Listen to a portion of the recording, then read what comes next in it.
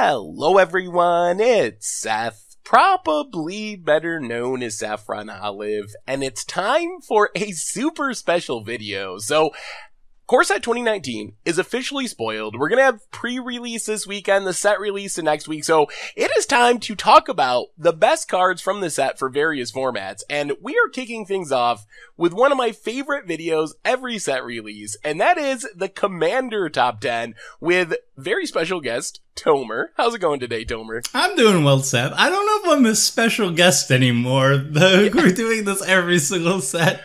It's still special to me because I look forward to it, and it's always so much fun. I look forward to it too. This is my favorite video to record. Well, one of my top 3 favorite videos to record. And you do 3 video series, right? Moving on. Alright, so we're going to be talking Core Set 2019 today with the top 10 cards, and like usual, Tomer made this list, and this is kind of like cards that you like, not necessarily the spikiest, most competitive Commander card. So, Tomer, before we jump into the cards, what is your impression of Core Set 2019 for Commander overall? How good or bad is this set for the format? So it's kind of weird because my initial impression of the set was kind of underwhelming. Like, we just came off Battle Bond and we just came off Dominaria, and that came with a lot of good Commander cards, especially like Battle Bond, like it's meant for multiplayer. So I looked at M19 and these were just cards not geared specifically towards Commander, and I was kind of underwhelmed. But then when I was doing the review, I realized there's just as many, if not more, cards that I'm actually excited to play with than I would say Dominaria. Dominaria had probably a higher quantity and they were focusing more on Commander, but there were a lot of cards that clearly were made for Commander that I don't really care to play with. And M19, however, doesn't have a huge quantity, the same quantity as Dominaria or Battleborn, but the cards they did bring to the Commander are probably going to make a bigger impact, I would say. Yeah, I think that they did a really good job, and I think they've been consistently doing a really good job with making sure that every single set has some Commander goodies, and just looking over this list, there's a lot of really cool things on this list. We get legends that can be sweet commanders and the Elder Dragons. We get some sweet support cards, some tribal support. So I feel like Wizards has just really been knocking out of the park very consistently with Commander. I feel like every time we do one of these top 10 lists, we're talking about how Wizards made another good Commander set, and we've been having that happen for like a year now. So good job, Wizards, with Commander cards, I guess. Yeah, I think just over the years, they're just more and more getting into Commander themselves. And as they do that and they focus their attention on Commander more and more, we just get to reap the benefits. So hopefully the other formats are doing well too. Like I really enjoyed drafting, so there's always that. But yeah, as a Commander and drafter player primarily, I've been very happy recently. Well, let's jump into our top 10 list, and we're starting things off with an uncommon of all things, Satyr Enchanter. So kind of the new Enchantress, a green-white Enchantress. I know, Tomer, you have an Enchantress deck or some sort of enchantment deck. Is this a card that you're looking to slot into it? Yeah, that's why it's here. I mean, this is a staple for the Enchantress deck. And like, I have an Enchantress deck, but it is an archetype that has seen play quite a bit in Commander. It's never been as popular as, say, Artifacts, but we have, like, what's his face? Oh no, the Returned. He was the commander from Commander Lake 2016. He had an experience counter. He was Orzhov. And Daxos? Daxos the Return. Exactly. You'll edit it to make it sound good. Yeah, Daxos the Return was Enchantress. We've had nibbles of Enchantress every now and then, like Uriel the Miststalker is usually like Voltron Enchantress. We also have Sigarda Enchantress. I have a 5-color Corona Enchantress. So it's around. It's an archetype that people know of.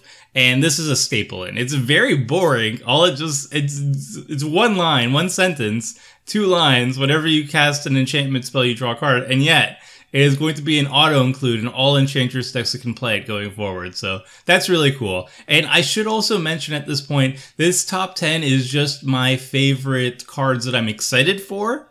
and not particularly like a top 10 most powerful cards, because if we're doing like top 10 most powerful impactful cards, maybe Satyr Enchanter might even be even higher. But this is a pretty simple, straightforward effect. So start it off. I gotta ask you, Tomer, we have now, with Satyr Enchanter, we have Enchanter itself, we have, like, Eidolon of Blossoms, Viduran Enchantress, Enchantress's Presence. There's a lot of these effects.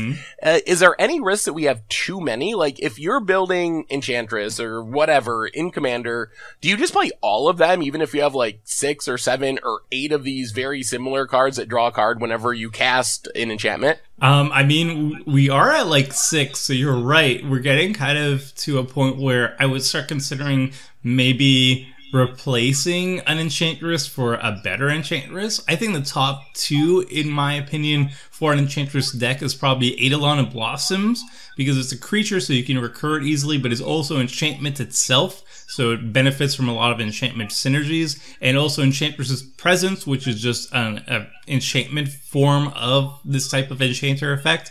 So again, it benefits more from the deck itself. And then when you go to like the non-enchantment creatures, those start to get a little bit worse. And yeah, we're at 6. I'd run all 6 with no issue. But if we get to like 10 or maybe even 8, I'd start considering cutting some of them.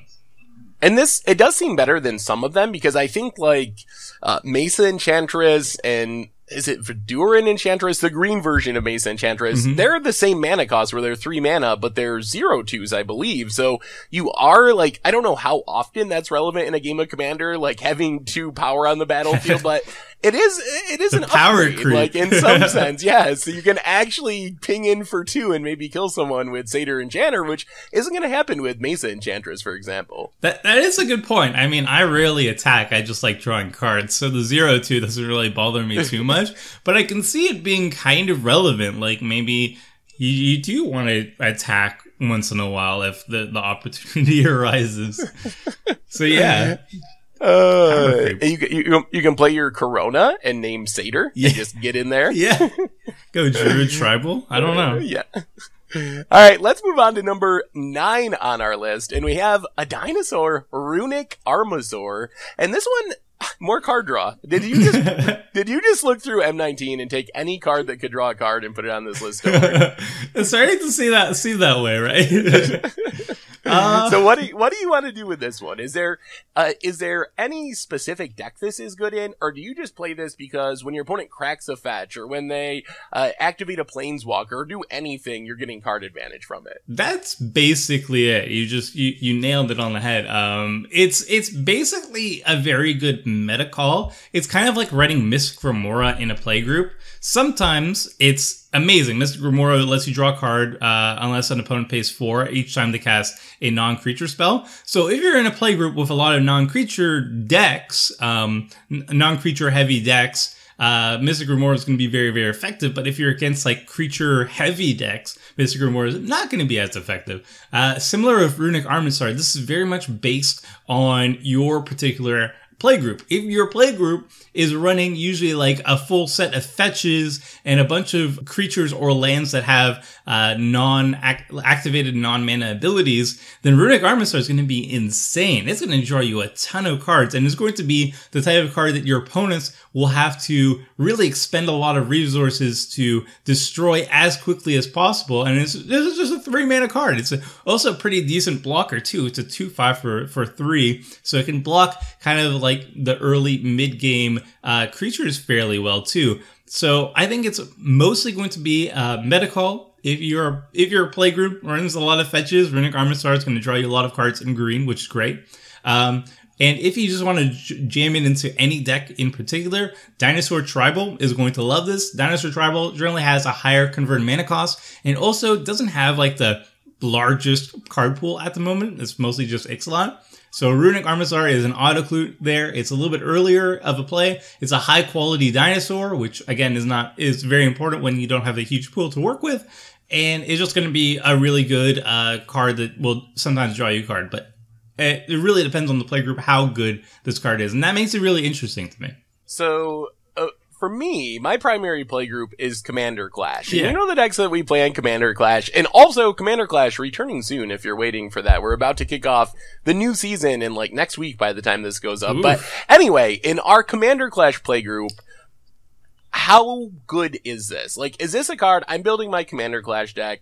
Should I be playing this if I'm playing a green deck? Like, is it good enough in our play group to make it an auto include, or what do you think? That's a good question. I think it's a little bit worse in our play group just because we don't often run a very expensive mana bases. We're usually sticking towards the cheaper come into play tap dual lands.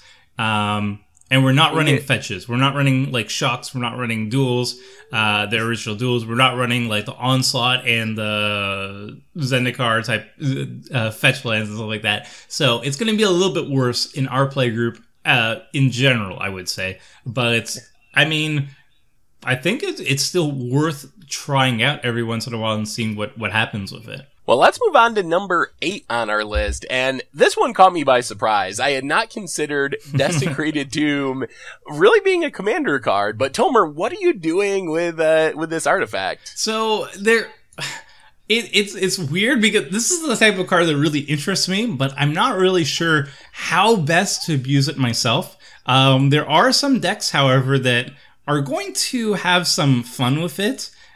Basically, whenever you can like make at least 3 bats off Desecrated Tomb, I think is starting to get very interesting for me. Some decks like Shirei Shizo's Caretaker, I hope I'm saying it right. It's a legendary creature. It's going to really take advantage of Desecrated Tomb. I have a vivid memory of Shirei just like destroying us in Commander Clash, or just like going off in Commander Clash, basically sacrificing all their creatures each turn and then returning them all back to play each turn for value. Desecrated Tomb, you're going to be making bats at the same time, so that's going to be amazing. Marin of Clan Meltoth, you're always returning a creature each turn at the very least, and you're probably returning a lot more at the same time. If you have the enchantment Tortured Existence, it's an enchantment where you can play 1 black and choose and discard a creature card to return target creature card from your graveyard to your hand, so you can like basically play 1 black mana and make a bat creature token and just keep doing that repeatedly for every single black mana you pay. So there's a lot of synergies here. I'm not sure what are the best decks that are going to take advantage of it, but those are just like a sampling of what I could think of myself. Yeah, I mean, I guess that makes a lot of sense. If you have repeatable ways like Tortured Existence, where whenever you want to, you can just kind of make a bat at instant speed. If you need to chump block a big commander, or even eventually go on the aggressive, it does become a lot more appealing. I don't know if it's worth it in decks where you're just getting 1 bat per turn. Yeah. I think for me, because I was thinking like Madrotha or any of those type of decks where like, oh, sure, you're casting a creature from your graveyard each turn, you get a bat. Like, that doesn't seem all that appealing. I think you really want to have, like you mentioned, a repeatable way to do it over and over again to make it worth playing in your deck. And I'm not 100% sure, like you said, what the best way of going about that is, but it definitely is one of those cards that gets you thinking about it and brewing around it, and it could end up being very good in the right shell. Yeah, I think you're right. I alter my opinion based on what you just said. 1 bat per like entire turn is probably not good, but I think in like Shirei, for example, at the end of each person's turn, making a single bat token is probably worth it for 3 mana. So if you have a shell that can really abuse the amount of tokens generated, it can get really, really good. All right, let's move on. Number 7 on our list, we have our first Elder Dragon, Vivictus Asadami, the Dire. And this one I assume that you're planning on using as a commander, Tomer, or is this a 99 card? Honestly, I think it's both. Vivictus has a really, really in-depth triggered ability. It's basically kind of like a Chaos Warp for every single player. What you're doing is you're going to make each opponent sacrifice the best permanent that they control, and you're going to sacrifice the least important permanent that you control, and everybody's going to reveal the top card of their library, and if it's a permanent, they put it into the battlefield. I think even just like playing this without actually building around, it's a very powerful effect, because odds are you're always going to come up ahead. You're destroying an opponent's best thing, and you're destroying your worst thing and then hoping that the top card is going to be better than, or like worse than their best thing and better than your worst thing. You know what I mean? I didn't explain it well, but you know. I know what you're saying. It's definitely very powerful that it can hit any permanent. So you can hit enchantments, you can hit artifacts, planeswalkers. So that's definitely an upside. And I think, like you said, if you're hitting your opponent's best thing, you're likely, at least most of the time, going to give them a downgrade. And if you're hitting your worst thing, like maybe you have way more lands than you need, you're at least, you know, giving yourself an opportunity to upgrade a relatively useless land into a creature, into something else that's powerful. So yeah, and I think once you start building around Vivictus, it gets a lot more interesting. I know everybody is very fond of Lantern decks, but Lantern of Insight, each player plays with their top card of their library revealed.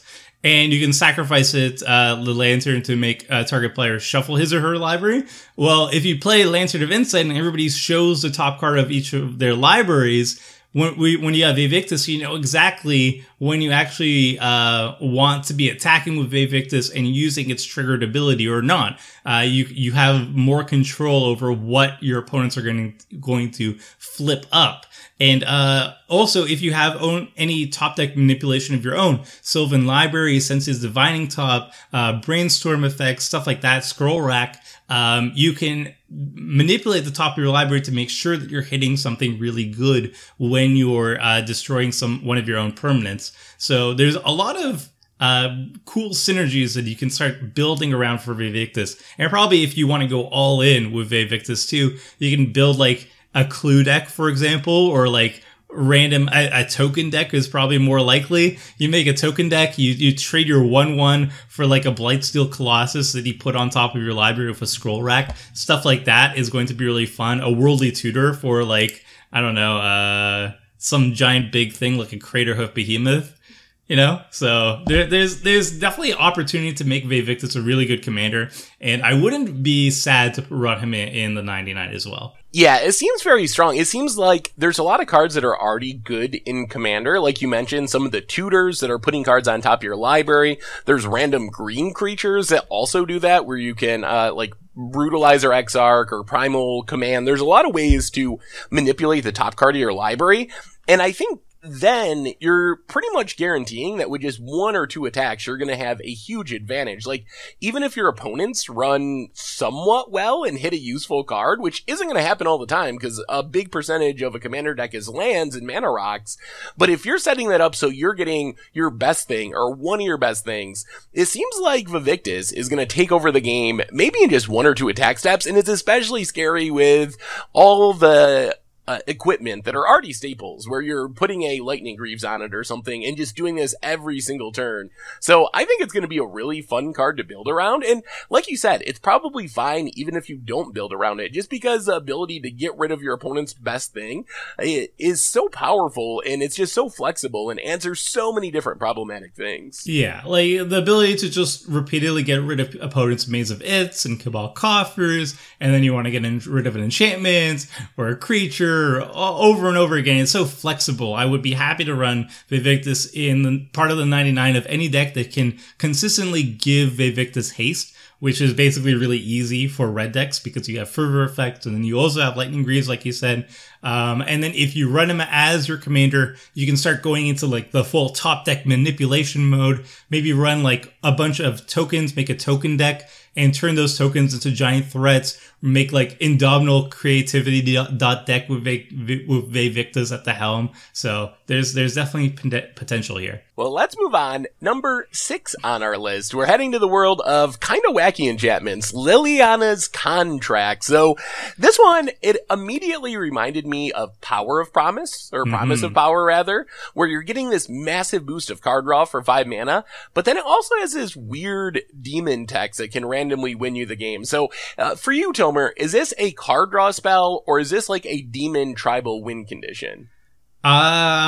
Both. And it's also it's just so weird that you could just win the game with a card that is actually fully playable without that second paragraph. Like, if Liliana's contract didn't have the "you win the game" clause with in the second paragraph, this would still be very playable as an enchantment that draws you 4 cards and makes you lose 4 life for 5 mana. It's a step down from Promise of Power, because Promise of Power is 5 mana, draw 5 cards for 5 and lose 5 life, I think, and then it has an entwine cost to make a demon.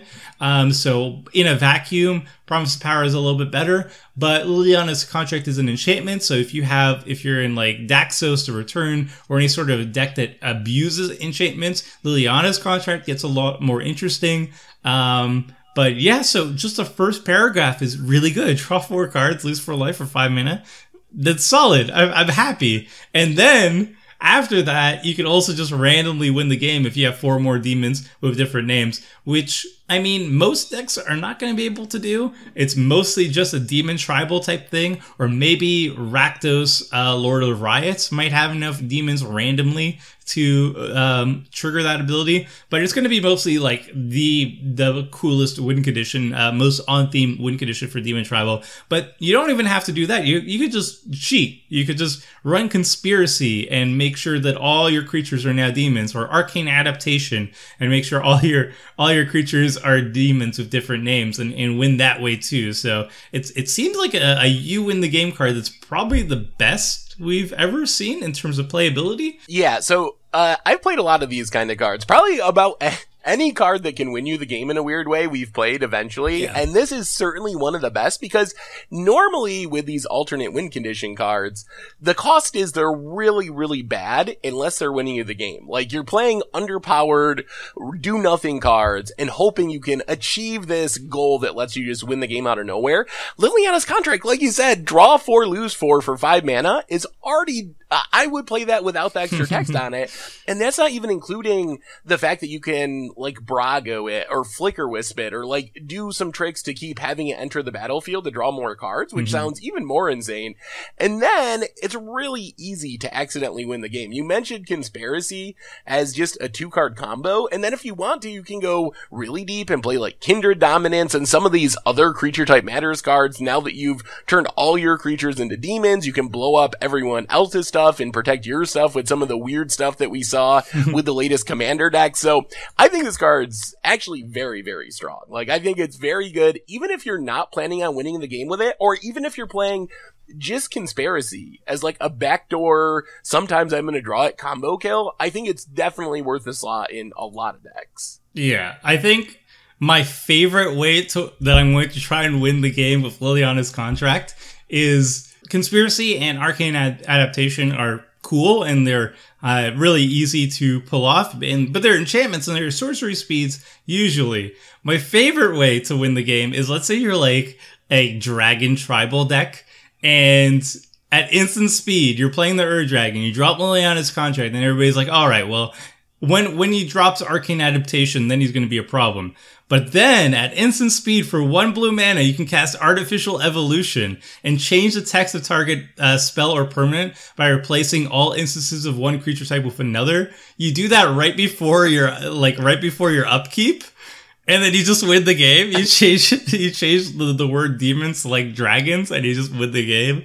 Oh my goodness, Seth. That sounds spectacular. You can also, like, this might be one of the best shapeshifter tribal cards we've ever gotten. Yeah, you just go changeling tribal or something. Yep. Oh my goodness. Definitely a fun card, and I expect that I will be building around it soon. Yeah. Let's move on. Number 5 on our list, we're returning to the land of Elder Dragons with probably my favorite Elder Dragon from the set, Arcades the Strategist. So our new Wall Tribal Defender Tribal Commander. What do you think about this one, Tomer? Well, I really like Vevictus, but I agree with you, Seth. Arcades is probably my favorite Elder Dragon of the bunch, of the entire cycle, just because Arcades brings basically a brand new archetype to Commander, the entire format. He alone makes Defender Tribal a viable archetype to build around, a viable tribe to build around. He does so many things for Defender Tribal, and the tribe really needs help. It's not a good tribe, okay? It's not a great tribe. It doesn't have any. It has very little, very little inherent synergies. So it was not in a good spot. And before we had a kind of like pseudo Defender Tribal commander with Doran, the Siege Tower. And basically what Doran does is it basically says that all creatures deal damage with their toughness instead of their power. And that's a good step because most defenders are going to have very high toughness and low power ratios. That's kind of their thing. But Doran doesn't let defenders attack. And Doran certainly doesn't draw you a card every single time a defender enters the battlefield. So it's okay, but not very good. And you have to take extra steps to actually win the game with defenders with Doran. And Doran's mostly like a tree folk commander anyway. But now we have Arcades, and Arcades does everything. Your defenders deal damage with their toughness instead of their power. They draw a card when they enter the battlefield, and they can actually attack. Which is, you can actually win the game with Defenders and Arcades, and that's it. That's all you need. He's the only Defender support card you need on the battlefield to actually win with Defenders. That's fantastic. He's in 3 colors. White and green are the most relevant for defenders, I found, and blue is mostly for a couple extra support cards and drawing cards, which is always really nice.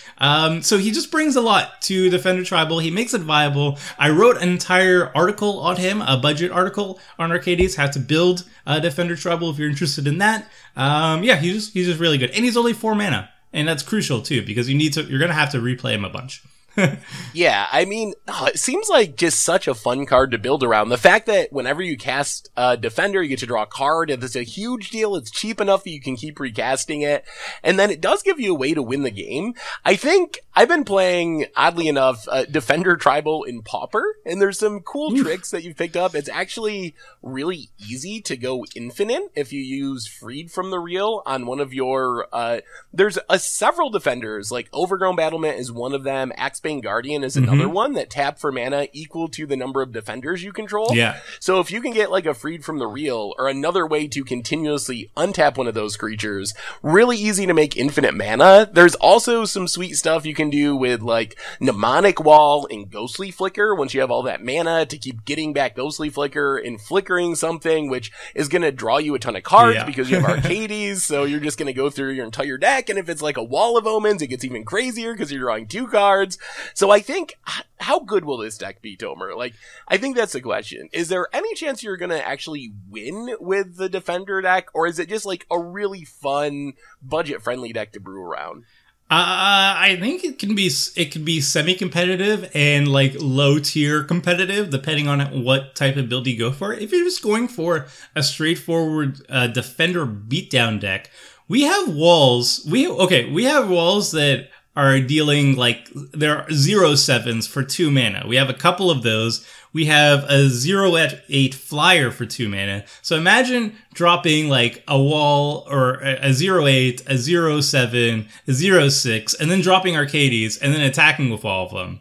You're dealing a good amount of damage very quickly. Like, they're huge powered creatures if you get to use their toughness for their power for attacking, and they're allowed to attack. It's no joke. They can really just crush the competition very quickly with just a straightforward beatdown strategy. But like you said, there is also potential for combos with the defenders that can tap for mana. You can use stuff like Intruder Alarm or Paradox Engine, broken stuff like that, to basically cast spells, generate extra mana to cast more spells. Arcades is letting you draw cards as you're casting more defenders, and you can combo off and just mill out all your opponents or Blue Sun Zenith them, or do a whole number of things to win the game with just like combo strategies. So there's definitely potential there. The only problem here is that the deck is heavily reliant on Arcades himself, and he is 4 mana, so you get to cast him a couple extra times in a general game,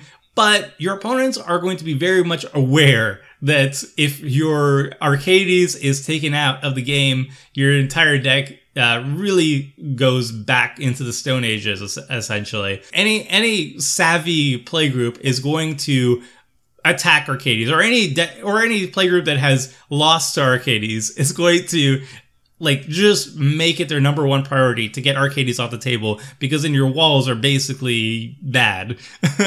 So, well, yeah. I mean, that's definitely very true. Arcades is super scary. Although, like, there are some backups. We do have Assault Formation. We do have Rolling Stones, which is probably the worst of the bunch. So there are a few ways to help make up for it. Plus, we were talking about how walls are weirdly good at making mana. Some of them, even apart from the ones that tap for mana, you have like Wall of Roots that makes mana, and I think there's another option or two out there that I'm not thinking of. So that kind of helps with the recast your Arcades, is you have this like natural on-tribe ramp in your deck. But I think you're very right. It is going to be a deck where if you can't get your commander to stick on the battlefield, you're just going to be stuck playing all these creatures that can attack and look very, very bad as your opponents are playing real cards. Let's move on to number 4 on our list, and we actually have an entire group of cards here. This is the new zombie tribal cards from Core Set 2019. So, Liliana Untouched by Death, the new zombie-centric planeswalker, open the graves to make a bunch of zombies. Stitcher Supplier, I guess, if you want to mill yourself a little bit and you like having 1/1s on the battlefield in Commander. What do you think about zombies in Commander, Tomer? All right, so I cheated a little bit. We usually do a top 10, and I was like, I don't want to talk about all the zombies. So I threw in like I think I threw in 4. There's 3 here. It's fine. Whatever. Mostly the most important card here has to be Liliana. She is fantastic. She's the best planeswalker for zombie tribal ever printed, in my opinion. All her abilities are very relevant. Milling yourself is kind of what you want to do as zombie tribal, because you want to fill your graveyard as quickly as possible with lots of zombies, because zombie tribal has so much access, so many different cards that are basically mass reanimation for them. They have Zombie Apocalypse, which returns all zombies from your graveyard to play, and you destroy all humans, which is awesome. Patriarch's Bidding, Living Death. There's a whole bunch of abilities that just take all your zombies in your graveyard and put them into the battlefield. So milling yourself and putting those zombies into the battlefield, into your graveyard as quickly as possible, is something all zombie decks kind of want to do. So her +1 does exactly that, and she drains your opponents a little bit for it too. Her -2 is really relevant too. It's basically repeatable removal. And then her -3, which you can use immediately, synergizes very well with zombies, because again, you're going to have a bunch in your graveyard. That's what zombies do. But there's one enchantment in particular, Rooftop Storm, which is a staple in all zombie tribal decks. It basically says you can pay 0 mana instead of paying the mana cost of your zombie cards. So you can essentially cast your zombie creatures for free. So you -3 Liliana with Rooftop Storm on the battlefield. You just cast all the zombies into your graveyard and put them all to the battlefield. It feels like cheating. It's so good.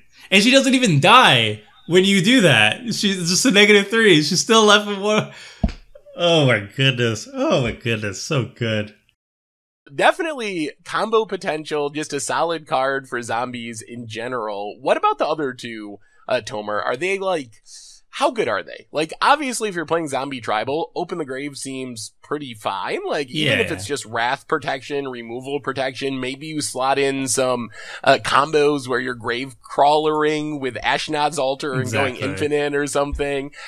In Stitcher's Supply, that's just a support card for the most part, just another way to get those zombies in the graveyard. Yeah, they're less important than Liliana, but I figured, like, if we're talking about Liliana, I wanted to mention a couple other zombie support cards that I'm interested in. Open the Graves, like you said, is probably going to be mostly board wipe protection. Like, you just mass reanimate all your zombies, and then somebody has to board wipe the game or else they lose, essentially. So making an extra, like, 2/2 black zombie creature token army isn't too bad. And again, like, there is potential for combos if you're doing something like Ashnod's Altar plus Nim Deathmantle plus anything. And you get to combo off that way with zombie creature tokens.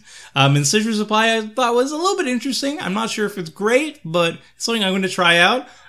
It's a 1-mana zombie, relevant for Zombie Tribal, and it melds yourself. It starts the milling as cheaply as possible, I think, for Zombie Tribal. So that's kind of interesting.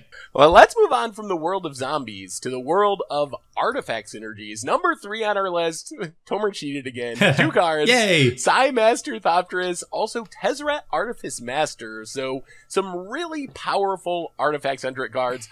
Are these going in a specific Breya type deck, Tomer? Or what are you thinking with these? Honestly, I think that these 2 cards are going to fit well into basically any blue artifact deck that can have them. Sai is just a great engine, and any artifact deck is going to be spewing out a lot of artifacts onto the battlefield as quickly as possible.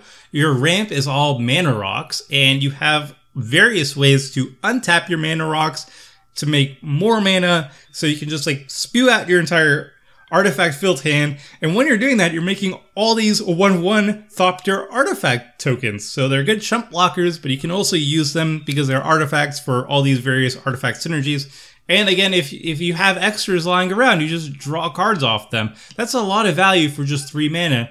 And similarly with Tezzeret Artifice Master, in an artifact deck, you're paying 5 mana, you're immediately drawing 2 cards with his 0 ability, or you're making chump blockers or fodder for your Skull Clamp or whatever. I don't know. So I think I would just throw these into anything, any artifact deck. Obviously, you mentioned Breya. I think Breya is kind of like the de facto artifact general now, just because she's 4 colors. She's arguably the strongest of the bunch, most combo potential and everything like that. So why wouldn't you play Breya is mostly the question these days. So they'd slot into Breya decks very easily. I'm most interested in running them in a Thopter Tribal deck because I love artifacts, but artifacts are generally a little bit too powerful as an archetype for the play groups that I play in. So by toning it down, by playing a tribe that's considered janky, but actually surprisingly pretty powerful these days, Thopter Tribal, you're kind of like restricting yourself, but you're still making a very powerful artifact deck that has like a janky side to it. Yeah, I love both of these cards. I think Tezzeret is super powerful. In an artifact deck, it's so easy to just draw 2 cards a turn, which is a kind of ability, like, when you look at Tezzeret in a commander context, you don't think, oh my god, I gotta do something about that or I'm gonna lose the game. You're like, oh, okay, it makes a Thopter, it draws a couple cards, but drawing 2 cards a turn is such a huge deal.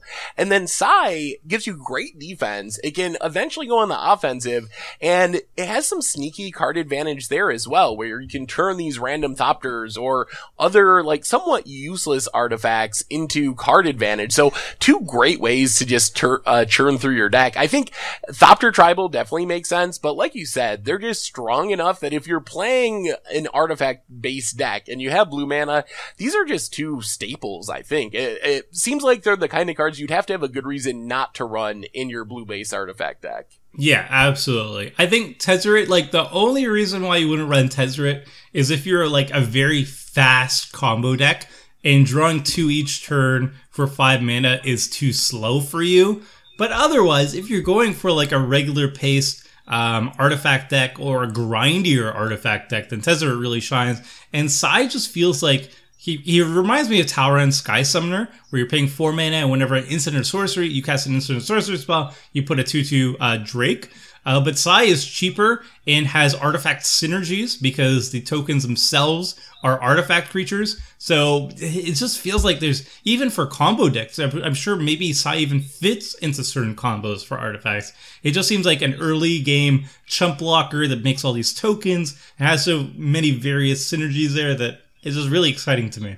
Let's move on. Number 2 on our list, we have more cheating. Dragons! Yay! All the dragon cards from Core Set 2019. Our new Tibalt, probably better known as Sarkhan. Oh my Lathless, goodness. Dragon Queen, Dragon Sword, Spit Flame. Tons and tons of dragon cards. So, Dragon's already pretty popular in Commander, right, Tomer? Yeah, they're one of the most popular tribes, and I think Wizards kind of acknowledges that by trying to print a dragon in every single set. I think that's kind of like their design philosophy is every single set must have a dragon. And then sometimes they're like, you know what, let's throw some extra bones here. Core set, let's go full dragon tribal. We're cons again. So we got a great horde of dragon cards to add to your add to your Dragon decks or any type of dragon decks, really. Sarkhan Fireblood. I'm sad that he always gets compared to Tibalt. He is so much better than Tibalt. Just his +1 is so much better. His +1 is rummaging. You discard a card, and if you do, draw a card. Tibalt's ability, I don't even know what you'd call it. It's just bad. It's horrible. You draw a card, and then you discard it at random. Oh my god. Yeah, it's basically like him to twerking yourself repeatedly. It's so bad. It's like, you can't even, it doesn't even have a name for that type of effect. It's so bad. It's like a mistake. I would call it mistake looting. I don't know. Yeah. It's definitely better than Tibalt. I definitely will admit that. I think it's funny to compare it to it, and I actually think in Commander, Sarkhan's badness is maybe his greatest strength. The fact that he has this stereotype of being Tibalt level bad. Who's gonna spend time attacking your Sarkhan? Like, who's gonna care when you cast that? And then all of a sudden you're gonna be like, add 2 mana, cast this massive Elder Dragon or Lathliss or something, and your opponents are gonna be like, oh my god, maybe I should have actually cared about that Sarkhan. Honestly, I think people are gonna kill Sarkhan when they have the chance, because I played Tibalt multiple times on Commander Clash, and despite being awful and almost always working against me, people still kill Tibalt. I'm not sure why, but maybe they had a chip on their shoulder from their experiences playing Tibalt, and they had to take it out on my Tibalt. So they kill Tibalt, they're going to kill Sarkhan, and for very good reason. Sarkhan's an excellent card. Probably, I would list him as like the top 3 best mana rocks at 3 mana for Dragon Tribal, and that sounds more vague than I wanted to do. the greatest stance. Maybe I'll say top 2 best 3 converted mana cost mana rock for Dragon Tribal. Is it better than Dragon's Horde? What's Dragon's Horde? Oh. We'll edit that out. I think it's better than Dragon's Horde by a wide margin, actually, because so Sarkhan's ability, his ramp only affects dragons, but in a Dragon Tribal deck, that's not really too much of a downside. And if you don't have any dragons to cast with Sarkhan's ability, you can always just rummage and find one. And Sarkhan's rummaging ability also synergizes really well with Dragon Tribalists, the Dragon, and more importantly, Scion of the Dragon. Both of them have access to black. Scion of the Dragon is a reanimation combo deck. So if you're pitching a really big dragon with Sarkhan's loot ability or rummage ability, and then casting Animate Dead to immediately bring it to the battlefield, that's a win-win. Dragon as well has a lot of big dragons. You can discard one, and if you have a cheap reanimation spell in your hand, then you're just kind of setting it up with Sarkhan. That's amazing. His +1 ability is also mana fixing. Dragon and Scion of the Dragon are both 5-color decks, so being able to mana fix with 2 mana is fantastic for both those decks. I think it's a superior Urza's Incubator for the tribe, because Urza's Incubator reduces the cost of the chosen tribe by 2 mana, but dragons are so expensive that you're often not casting more than 1 dragon per turn. So Sarkhan's ability is basically equal to that in terms of how much mana it generates for you, and it manifests, so it's amazing. And again, you're +1ing all the time. And he is a Planeswalker, so he's vulnerable to removal. However, you're in Dragon Tribal, so if you're casting dragons, you probably have enough blockers to defend him. So I don't think that's that big of an issue. And then his -7 is not going to just randomly win you the game, but it's going to get there. Yeah, I mean, that's 20 flying power for the ultimate, which isn't bad. That's a lot of value for 3 mana, I think.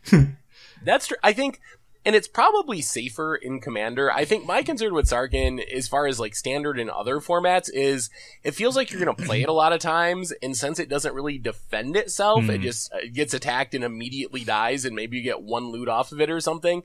But in Commander, people aren't playing Goblin Guides and, 1 mana 2/2s and things like that as often, so I think it's a little bit safer. And if you do untap with it, then you're playing a big dragon on defense. What do you think about the rest of these cards? How good is Lathliss, Tomer? It seems very powerful, but it's not really something you can probably play as your commander, right? You gotta be multicolor, most likely, to be really a Dragon Tribal deck. Well, I mean, there is one Dragon Tribal commander in mono red that I really like. It's not Lapras. It's actually Cerulean the Claw. And I always feel bad mentioning Cerulean because he's a really fun commander and he's a great deck to build around. Basically, you can use him as like a sneak attack for dragons. And at the end of turn, instead of being sacrificed or destroyed, the dragon is exiled. So you have various ways of like tucking your dragon. I think there's like Telgiad Stylus or something. You can like shuffle a permanent back into your library so you can reuse it afterwards. There's cards that basically stop your turn, end your turn early, so the triggered ability doesn't happen. Like you can cast it in response. I forget the name of it, like Sundial of the Infinite, I think. So there's various ways to build around Cerulean as like a sneak attack deck for dragons, and it's really fun. However, he is on the reserve list, so eventually he's just going to be priced out and nobody's going to play with him anymore.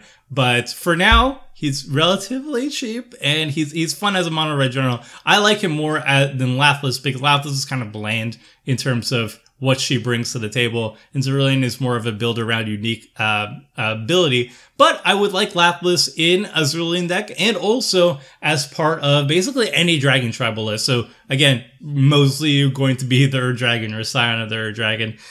She generates a lot of value for you. A 6-mana 6/6 flyer is already pretty good as an attacker and blocker, but then as soon as non-token dragons are entering the battlefield under your control, you're making 5/5 dragon creature tokens. So it's very similar to like Udvara Hellkites, where whenever a dragon attacks, you make a 6/6 dragon token. So the more dragons you cast, or the more dragons you attack with, the more dragons you make. And basically Lapras and Udvara Hellkite tell your opponents, deal with this in the next turn or two maximum, or I just win the game. That's what Lapras does. It basically, it tells your opponents, you have to deal with my board right now, or else I'm going to win the game in the next 2 turns. And also she has like a little Anthem ability too that you can pay extra mana to give all your dragons fire breathing, which is also a nice little way to really drive that point home. What about Spit Flame? So 4 damage to a creature for 3 mana, like yeah, I guess it's okay. You get it back, which is, I guess that's something. Like, is that a Dragon Tribal staple, or is this kind of like, you're playing budget, maybe you need a removal spell that's on theme? It's not on budget, but like I wanted to talk about Sarkhan, I wanted to talk about Lapras and Dragon's Horse, and Spitflame you correctly picked out as the weakest of the bunch by far. It's good as a way to pick off utility creatures like an opposing Oracle of Moldiah or something like that, or some smaller utility commanders repeatedly. If the game goes long, then you get a lot of value out of Spitflame. But if you want like just a very effective, cheap targeted removal, you're probably going to want to run like Swords to Plowshares way before you want to run Spitflame. It really depends on the type of play group you're with. If you're on the more casual side and you want a more thematic deck and games go long, then Spitflame can do some serious work. But if you go for a faster type of game and you don't really care about the theme too much, then you go over like something like Swords to Plowshares or Snuff Out or a bunch of other things, because the Ur-Dragon is 5 colors, so you have access to literally everything. All right, let's move on. Number 1 card on our Core Set 2019 Commander list, Cleansing Nova. We've been talking about a lot of spicy cards, but man, this card is just very good. It's like a Stir command, or an additional Stir command, which is a staple. So, Tomer, where does this rank on the Wrath list? You're building your commander deck. You got to put 10 Wraths at least in your deck. Is this the first one, the 5th one, the 10th one? Where does it fall in the hierarchy of Wraths? So we're building mono white Wraths. And we want to make sure all my decks over. Yeah, we want to make sure the game goes at least an hour extra. Cleansing Nova, I would say, is like top 4. Top 4 favorite mono white Wraths in Commander for me. Compared to Austere Command is more modular. You can destroy some creatures and some artifacts and enchantments. So there's some you could do more interesting things with Austere Command. You're going to get more ahead with Austere Command usually, but Austere Command does cost an extra mana. Cleansing Nova is kind of like that sweet spot between Wrath of God at 4 mana and Austere Command at 6 mana. It's modular, but not as modular as a 6 mana Austere Command. It can destroy all creatures, but it's more modular than Wrath of God, which is 1 mana cheaper, and also gets around Regenerate, but that's not really a thing anymore, so that's less relevant these days. And it's that sweet spot. So I would say I like Austere Command a little bit more than Cleansing Nova, because in most games, I'm okay paying an extra mana to have more value or more options available to me when I'm wrathing the board. But Cleansing Nova, I probably like more than Wrath of God, to be honest, in just our type of games and Commander Clash type of games, slower, grindier games where you can get more value off your higher converted mana cost spells. If I'm like at a super competitive table, then I'm going to have to go with Wrath of God just because it's the cheapest option. And if I need a Wrath ASAP, then that is the only option available to me. The cheaper, the better. But at a typical semi-competitive play groups, I would go Austere Command, then Cleansing Nova, then probably Wrath of God, to be honest. Yeah, I think Cleansing Nova is very good, especially for Commander. This feels like a Wrath that's almost specifically designed for Commander, because in Standard or Modern, blowing up all artifacts and enchantments is kind of meh. Like, sure, in the right matchup, it's great, but in Commander, those cards are staples. Like, every deck, essentially, or close to it, is playing Mana Rocks, playing some sort of powerful enchantments pretty often. So it's a very powerful Wrath for the Commander format, and 5 mana to blow up all creatures isn't bad. Like, it is 1 mana above Day of Judgment Wrath of God, like the absolute cheapest effect, but it's Commander you're playing, and like you said, it's definitely worth it to pay 1 extra mana for that flexibility outside of everything but maybe the most spiky of Commander tables. So I think this card, it will essentially be in every white deck I build moving forward. Yeah, I can imagine just for my board wipe slots for any white deck, I would go Austere Command and then Cleansing Nova, and then depending on the type of deck, I would probably run Hour Revelation as my third one. But I mean, most decks want at least 2 board wipes, so that means Cleansing Nova is going to show up in most of my white decks, which is insane. Like, this is going to have the biggest impact. Of all the cards in M19, Cleansing Nova is going to have the biggest impact on Commander in terms of like sheer playability and number of times you're going to see it in games. Cleansing Nova is definitely the winner here. Anyway, I think that brings us to the end for today. So, Tomer, like usual, thanks so much for hanging out. It's always so much fun. Thanks for having me. I love doing these videos. And thanks to everyone for listening. So let us know what you think. What are your favorite cards from Core Set 2019 for Commander? What other decks do you want to build? The rest of the Elder Dragons, all that stuff. Leave your thoughts in the comments. Thank you so much for watching. I hope you enjoyed the video, and we'll be back in a few weeks to talk about Commander 2019. So until then, we will talk to you soon. Thanks for watching the video. If you enjoyed it, help us out by clicking that like button down below. And to keep up on all the latest and greatest, click that subscribe button. And don't forget to hit that bell icon to get alerts whenever we have new videos. And if you want to, check out some of our other sweet videos here and here.